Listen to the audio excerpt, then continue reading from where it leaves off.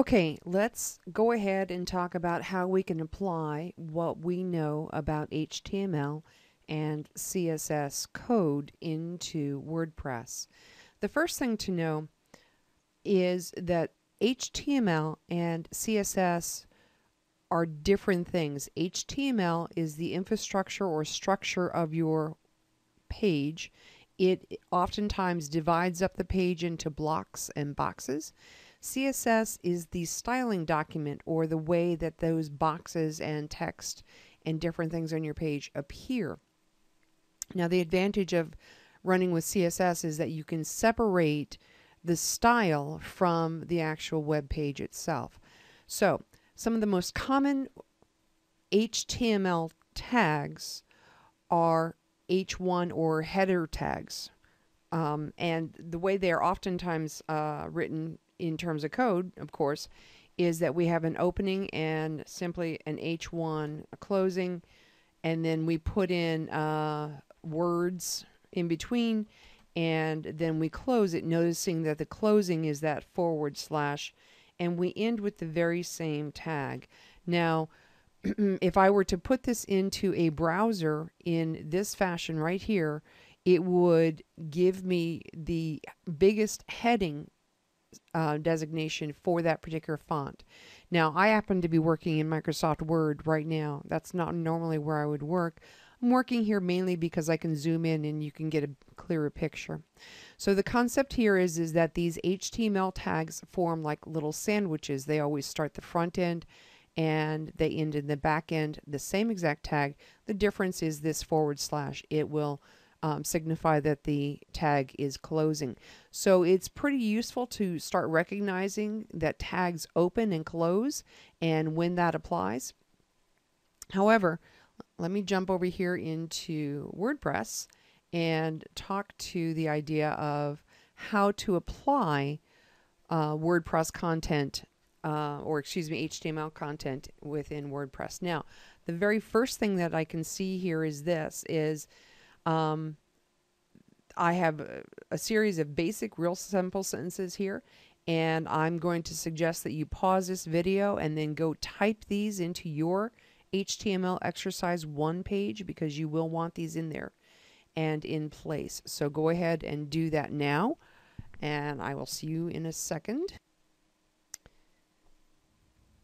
Okay, the reason why I had you go type this up into your own is because it is super simple within WordPress to apply HTML tags, or at least the basic HTML tags. The first thing I want to take a look at here is this. This is the simple toolbar here. And if I come over here to this particular icon, I can click on it and get an expanded toolbar that gives me a couple different options here. By the way, just as a general rule, this underline feature, don't use it. There's still a lot of websites that use underlines as a signal to your audience that that's a hyperlink. So you really shouldn't use underline as a mechanism for emphasis. If you want to emphasize something, you should change its text color, and do that kind of thing. And I'll be showing you a little bit later on how to change fonts and stuff like that. So how do I apply an HTML tag? Even before I get into that, let me just take you on a side trip here. Super important. If I take a look over here in this side of my editor, I see that there's a visual and I see that there's a text area.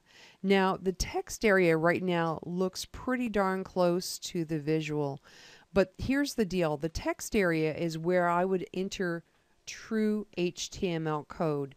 Noticing up here that I've got options for different kinds of code, list items, open list, unordered list. I have a variety of block quotes, bold, italic, links. These are all quick, handy little options to insert raw HTML code should you want to here. But let me pop back over to my visual and let me go ahead and highlight this. Now, to apply a paragraph HTML tag within WordPress, I'm going to just simply click on paragraph. This one's defaulted to paragraph, so that's pretty easy. But I'm going to go on to the next one and click on, this is an H1 tag, and I'm going to click on here and come down to heading 1. Notice that it is the largest of the tags. I'm going to highlight the H2 and come down to H2.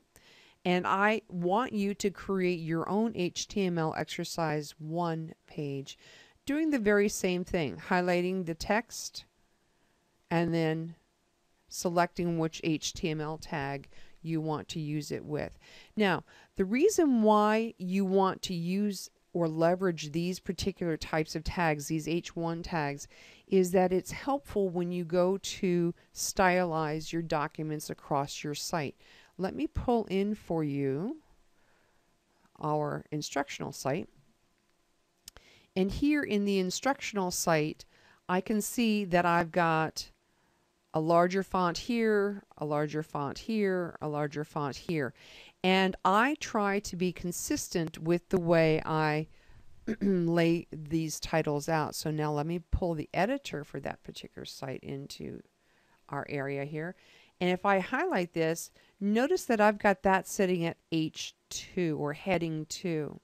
Now I probably should be consistent and I realize I'm not. So let me go ahead and put all of these into H2. And if I decide, of course, that I don't really like those being in as H2s, I certainly can go through and change them. I'm going to quickly update that. And what that has done is just reset all of my titles to be the same size. Now I'm going to reload the page really quickly. Okay. Now, the reason why I went ahead and did all H2s on this page is because even before, when I had a mixture of H2 and H3, I didn't see a radical change. And I think that that's just because of the base font. So not a big deal in terms of seeing that there's a radical change here. However, it does become important later on to know that you can manipulate those H tags and manipulate the fonts to a degree within WordPress. So it's very helpful to be consistent. So that's the end of this little assignment. You should be setting up, excuse me, you should be setting up, let me find it. I know it's here. Okay, never mind. You should be setting up your HTML exercise 1 page. That's the one that starts out with, this is a paragraph, this is an H1, this is an H2. There's a sample of it on your weekly assignment list. Go do that now. Talk to you in a